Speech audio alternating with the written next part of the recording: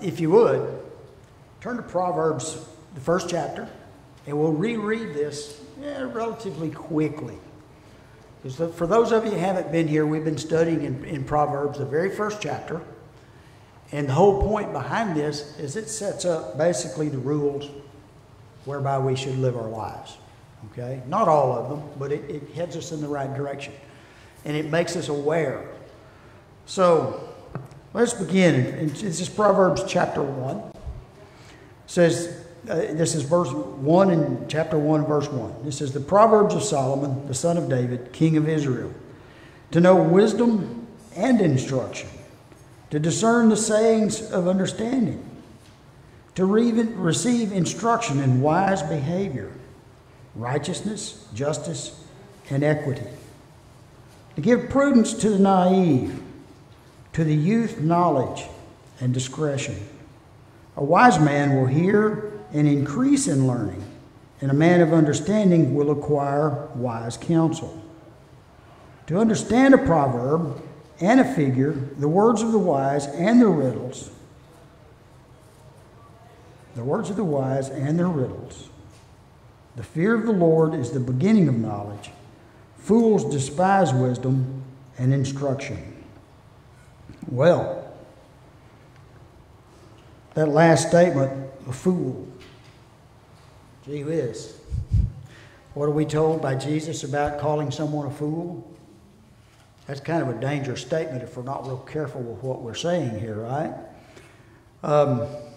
In this, I'd like to read one other proverb right quick. It's in the 8th chapter. And it's verse 13. And as it reads, it says, the fear of the Lord is to hate everybody and everything you see. Just be a grumpy old person. Well, actually, Proverbs 8:13 says, the fear of the Lord is to hate evil, pride and arrogance, and the evil way, and the perverted mouth I hate. Let's read that one more time and read it carefully and think about what's being stated. It says, the fear of the Lord is to hate evil. How many times this week did you see a commercial on TV or an advertisement on TV for something that's abhorrent? They just appear out of nowhere. You just about can't hit the channel changer fast enough. You just are constantly being barraged with this sort of thing. The fear of the Lord is to hate evil. Well, I point to these commercials as that. Because what do we hear all the time? We've been barraged with it since we were little kids. And you think it's going to stop tonight just because someone said so? The fear of the Lord is to hate evil, pride and arrogance, and the evil way. Well, what is the evil way? I'll leave that to your imagination for the moment because I didn't intend to get to explaining on this particular verse. But I wanted us to be aware of this business about the fear of the Lord. The fear of the Lord is to hate the evil way. Do you actually hate that? Or how many times in a given day or a week or a month or a year or just any time in the past have you given in to the evil way? I have. You've got to readily admit it to yourself that, hey, there's just times that I'm on the opposite side of what God's told me how to behave. And this final part of it, pride and arrogance and the evil way and the perverted mouth, I hate. The perverted mouth. Gee whiz. I'm not going to try to get into the definition of what I think a perverted mouth is, but we could study that. But just roll it around in your mind. How many times can you watch a movie these days without hearing something that's perverse? There's words that are used almost casually that have almost lost their meaning from whenever I was a kid that just seem to be present in everybody's vernacular now. Why is that? our senses get dulled over time as to what is evil. So it's not just one person's definition of evil. I think we're in here because we understand that our Creator is evil has been allowed to happen for a particular reason. And again, I think it's a test. Can you or can you not pass the test? Can Kelley Roberts pass the test? Well, sometimes. Well, wait a minute. Is sometimes good enough? You got to roll that around in your own mind. So, with all of this, I've been stuck on this thing about a riddle. Yeah, BC. I think, when we take a look at that scripture and what we were just talking about there, I think sometimes identifying evil, we can, sometimes have a clear-cut thought of what that looks like in our mind. The ones that concern me are the others. Do we really recognize pride and arrogance? Oh, yeah. And how that could be a stumbling block for us big time, as well as a perverted mouth is just not filled in the way that we see it, a dirty joke or cuss words, but also anything that's not aligned with God's will and encouraging and uplifting somebody could be considered a perverted mouth as well. What is a lie? It's a perversion of truth, isn't it? You can just boil this thing, you can boil all these things back down to their essence if you want to. But do you have that desire to do that? Do you have that desire to be pleasing to your Creator? So, excuse me, didn't mean to gouge myself in the eye there. I've been studying on something which I think is, for lack of a better term, maybe this comes from what I do for a living, but or try to make a living. I consider this a heavy-duty subject. And it goes back to what we're talking about here in Proverbs, in particular 8:13, and the very first one of these things. It's the word truth. If we think about this, do you consider truth some form of a riddle? Who made what's one of the most famous statements that were made in the New Testament? Made by a guy that was in charge of a lot.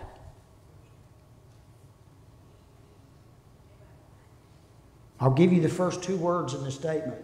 What is truth? Have you ever tried to just sit down and roll this around in your mind? Who defines truth? What's the purpose of truth? What if we didn't have truth and it was okay to tell everybody a lie? Oh, I'll be over there at 8:30. You show up at 9 o'clock. Or you show up at 7:30. Well, that's a real simple oversimplification of things. But what is truth? And when that question was asked, what was the purpose of that? The question had already been answered, hadn't it? But how many of us in here know that answer? Well, that's kind of the intent here, to point back to Proverbs. To understand a proverb and a figure, the words of the wise and their riddles. Now, I'm not trying to act like I'm some smart guy up here, but where do we find instruction in truth, in the ways of truth? Here, right? We don't find it from Gandhi or any of these other writers through the years that have been around a long time. I'll read some of the stuff from Socrates from time to time, a little bit of Benjamin Franklin. Some of the newer writers, I'll read some of this stuff. But where is that standard of truth? It's right here, isn't it? And if one will do a self-examination of what truth is, it stands the test, doesn't it? Absolutely. So if you would, I'll come back to the definition of truth after we've read a little bit here. So if you would, let's go to the Gospels and turn to Matthew 27.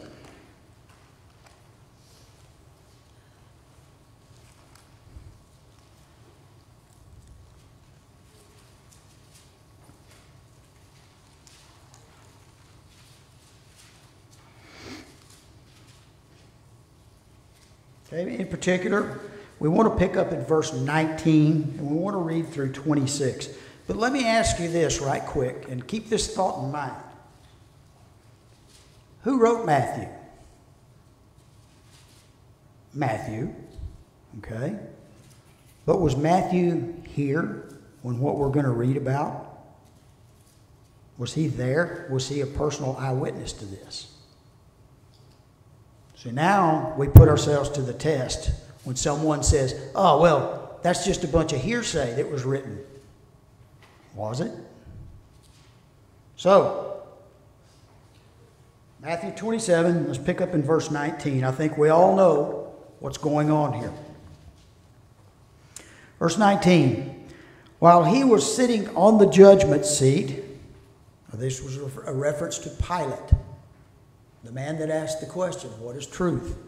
While he was sitting on the judgment seat, his wife sent him a message saying, have nothing to do with this righteous man. For last night I suffered greatly in a dream because of him. But the chief priests and the elders persuaded the crowds to ask for Barabbas and to put Jesus to death. But the governor said to them, which of the two do you want me to release for you? And they said, Barabbas. Pilate said to them, then what shall I do with Jesus, who is called Christ? They all said, crucify him. In our terms these days, kill him. Murder him. Verse 23, and he said, why? What evil has he done? But they kept shouting all the more, saying, crucify him. Stop there for just a second. What do we see these days on these shouting matches that we see on television between politicians and whatnot? Who's trying to outshout the other guy and shut them down and make them be quiet? Especially by making them ashamed of something they said. Has anything changed very much from this point in time back then? There's an old saying, the more things change, the more they stay the same. What do we see in human behavior? Even after we've been taught by the master teacher. Verse 24, when Pilate saw that he was accomplishing nothing, but rather that a riot was starting, he took water, washed his hands in front of the crowd, saying, I'm innocent of this man's blood. See to that yourselves. And all the people said, his blood shall be on us and on our children. Then he released Barabbas for them, but after having Jesus scourged, he handed him over to be crucified. Boy, what were they asking for? What were they asking for? And how many of them were absolutely convinced that they were correct about what they were doing? We go back to Proverbs, a misunderstanding of what was going on in Proverbs. So let's turn to Mark. Mark 15. Who do we think wrote Mark? Well, maybe a fellow named Mark, but probably Peter did most of the repeating or the writing in this. Maybe not the writing, but that's who we, in studying this, that's who we think was there or did this. So Mark 15, let's read verses 1 through 5. Early in the morning, the chief priest with the elders and the scribes and the whole council immediately held a consultation, and binding Jesus, they led him away and delivered him to Pilate. Pilate questioned him, are you the king of the Jews? And he answered him, it is as you say. The chief priest began to accuse him harshly. Then Pilate questioned him again, saying, do you not answer? See how many charges they bring against you?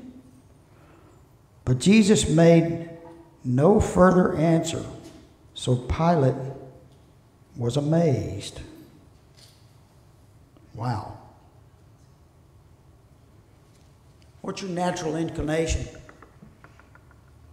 What's your natural inclination if someone comes up and charges you with something that may or may not be right? What do you do? You bow down, or you run away, or do you try to defend yourself? Well, how is Jesus defending himself here? Where is his defense? What's going on here? Well, think about this for just a moment. These people are charging him for a charge where he's said, I am the Christ. Which meant what? It's God. Okay? Wait a minute. That can't be right. He's a human being, isn't he? So his answer right here, according to Mark, is, well, the way Pilate says this, you do not answer. Or do you not answer? Well, what's Jesus actually referring to by his silence? Think back to what I've already spoken. That will speak volumes to you.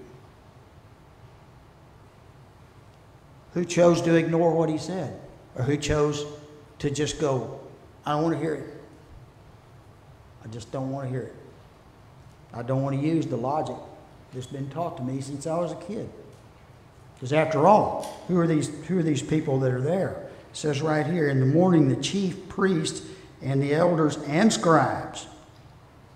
And who probably had some of the best understanding of this? Scribes. Either that or they're just automatons writing out words, not paying any attention, but I don't think that's the way scribes work. So let's go a little bit further. Let's go to Matthew. No, I'm sorry, Luke. Luke 22.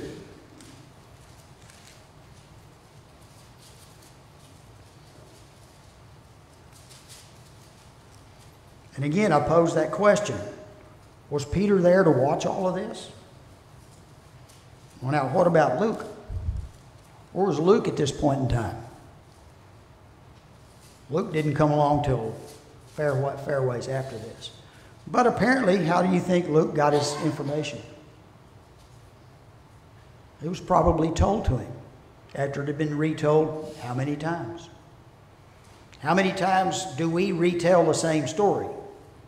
And it comes out exactly the same every time. It's tough for me to say the same story twice and using exactly the same words, unless I were reading from a book. Okay? Now, I'm not saying anything that is not accurate. Don't misunderstand me here, okay? Because I think there's full accuracy in what's being talked about here. So, in Luke 22, let's look at verses 66 and 71. It's a long chapter, right? 66. When it was day, the council of the elders of the people assembled, both chief priests and scribes, and they led him away to their council chamber, saying, If you are the Christ, tell us. But he said to them, If I tell you, you will not believe. And if I ask a question, you will not answer. But from now on, the Son of Man will be seated at the right hand of the power of God. And they all said, Are you the Son of God? Or are you the Son of God then? And he said to them, Nah. What does your Bible read like? It's a flat out, yes, I am. How can you misunderstand that? What would cause you to misunderstand that? Preconceived prejudices? And I'm not talking about prejudice of color or skin or anything like that. These are Jews not believing a Jew. Maybe I'm wrong in the way I'm going to say this, but Jesus was the Jew of Jews. And here he sat before basically a bunch of politicians That's what it boiled down to, except maybe the scribes. But if you get into studying, and this is where I urge you to do this, you'll learn about Ananias and Caiaphas and their relationship to each other, and where a lot of this was taking place at this moment in time. So, but he said to them, if I tell you, you will not believe, and if I ask a question, you will not answer. But from now on, the Son of Man will be seated at the right hand of the power of God. And they all said, are you the Son of God? And he said to them, yes, I am. And they said, what further need do we have of testimony? For we have heard it ourselves from his own mouth. How convinced do you think they are about what's going on here? I have no doubt in my mind that some of them were absolutely, totally convinced. But some of them knew what they were doing. Because what had Jesus been teaching all these years? Changing the hearts and minds of people with what? Absolute truths. And what did we have here with this council? Had what they've been doing through the years been absolute truths, or there been kind of a little bit of shaving off going here and a little over there to their benefit? And that continues today. We see it in witness on the news all the time. Once in power, they don't like to be out of power. Those sort of things. Again, Scripture is showing this right here. And I urge you to study about those two characters I just mentioned. Okay? Chapter 23. Then the whole body of them got up and brought him before Pilate. And they began to accuse him, saying, we found this man misleading our nation and forbidding to pay taxes to Caesar. For those of you that know Scripture, you know it was otherwise. Forbidding to pay taxes and saying that he himself is Christ, a king. So Pilate asked him, saying, are you the king of the Jews? And he answered him and said, it is as you say. Think about what he said here. It is as you say. Well, what did he just say? He said, are you the king of the Jews? Verse 4, then Pilate said to the chief priests and the crowds, I find no guilt in this man. He expressed the obvious, didn't he?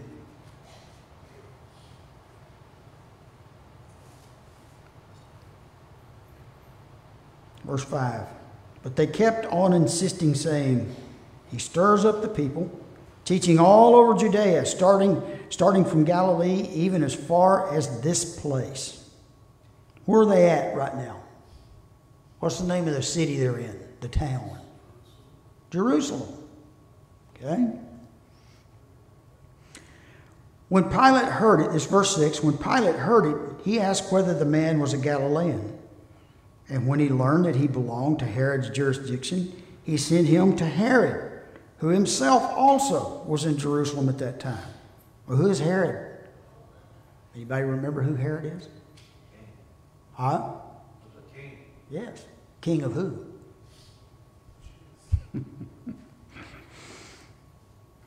Verse 8. Now Herod was very glad when he saw Jesus, for he had wanted to see him for a long time, because he had been hearing about him and was hoping to see some sign performed by him. He wants to see some magician tricks, huh? Verse 9. And he questioned him, this being Herod, and he questioned him at some length, but he answered him nothing. Why do you think he didn't answer? Why should I repeat to you the evidence that I've already given? The evidence stands on its own. Bring in the people that saw it and ask them.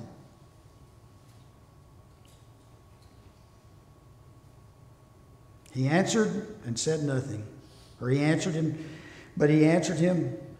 Let me back up, verse 9. And he questioned him at some length, but he answered him nothing. And the chief priests and the scribes were standing there. These are the witnesses, right? Well, where's the witness that told Luke about all this stuff? Well, let's go a little further here. And he questioned him at some length, and he answered him nothing.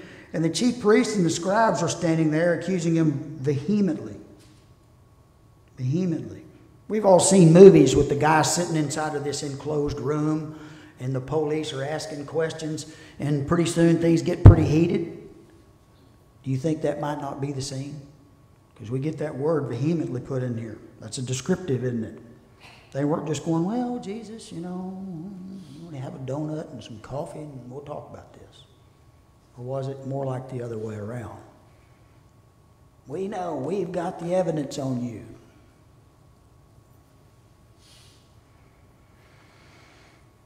And the chief priests and the scribes were standing there accusing him vehemently. And Herod and his soldiers, after treating him with contempt and mocking him, dressed him in a gorgeous robe and sent him back to Pilate.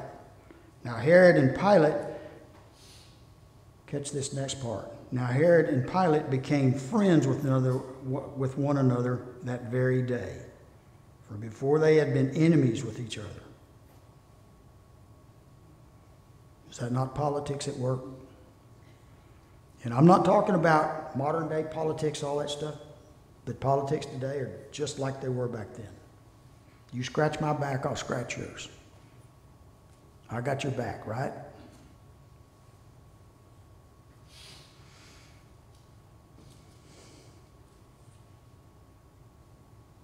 So, let's turn to John now.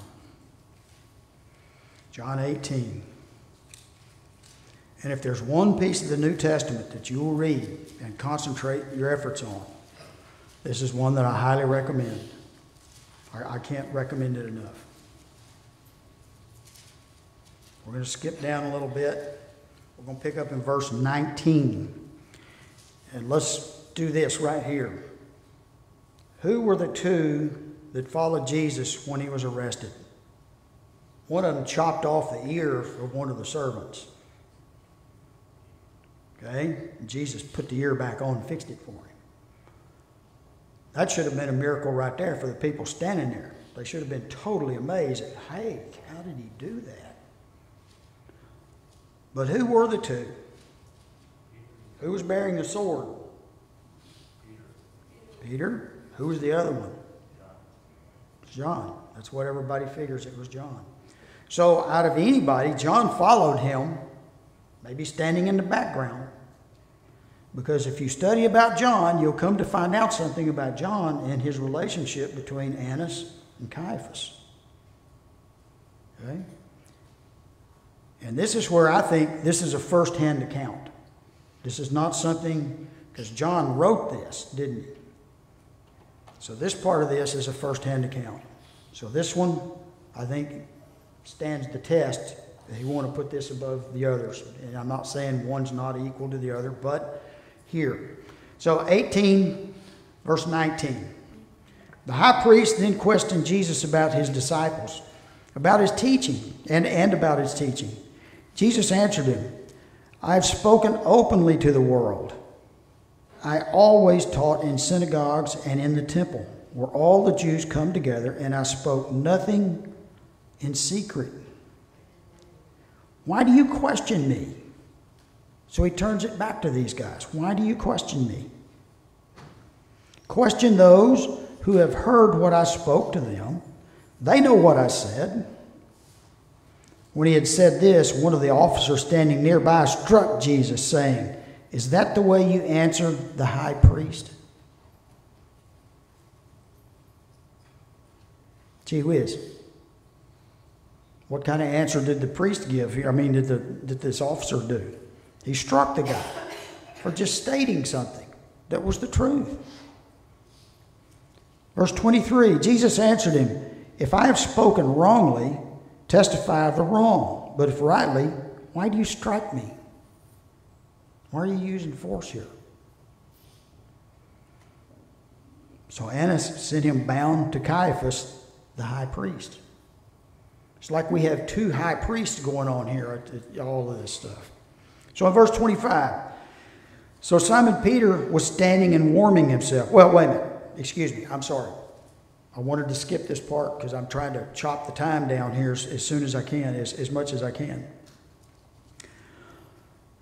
So let's pick up in verse 28.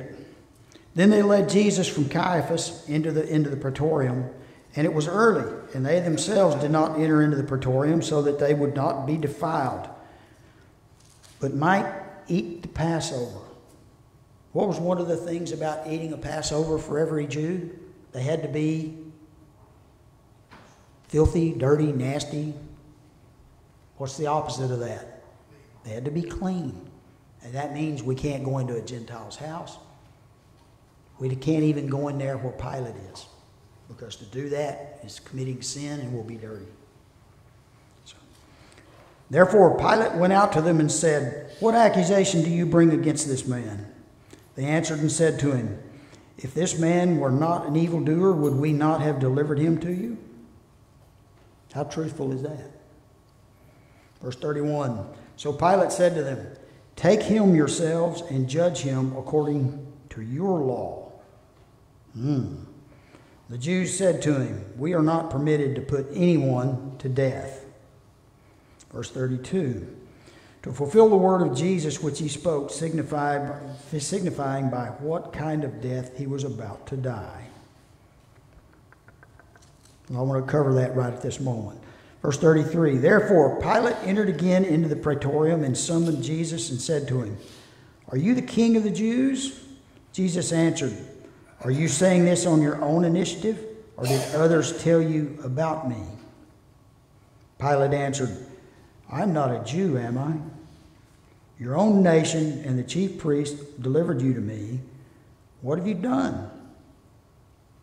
Jesus answered, and this section is really important to remember, "My kingdom is not of this world. If my kingdom were of this world, then my servants would be fighting so that I would not be handed over to the Jews. But as it is, my kingdom is not of this realm." What's he telling us in saying that? We have to live in this world, don't we? Some people choose not to live in it. They just do something that God said don't do. But we have to live in this. Do we either make the most of it, or do we just kind of skirt around the edges? I don't want to do that, but I'll do this instead.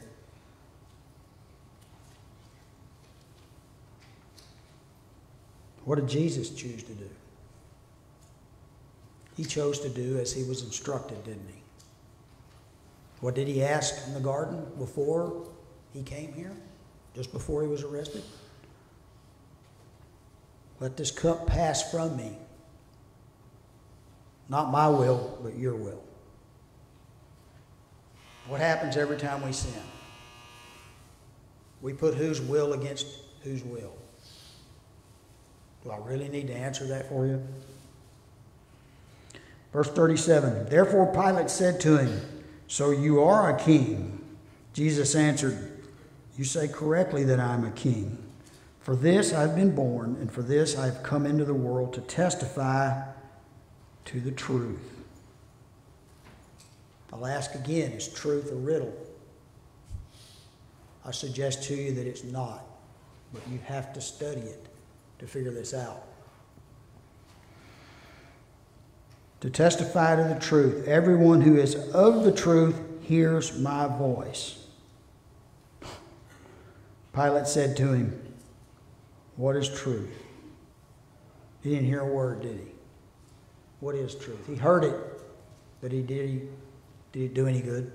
What is truth? How many people in this world do we have now that say, "What is truth?" Well, truth is what Bill over there says, or John over there says that. What is truth? Gee whiz, you can turn on TV and watch till your eyes bleed out onto the ground, and you'll have so many versions of the truth, you don't know which way's up, do you?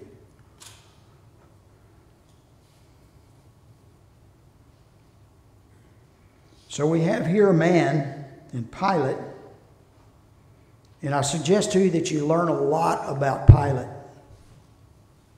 Does anybody in here know when he was relieved of his command, so to speak, in Jerusalem? What year? 35. These are things that are in the history books. They come directly from Roman history. Okay? And it's a pretty neat study to read about Pilate and some of the ways that he thought.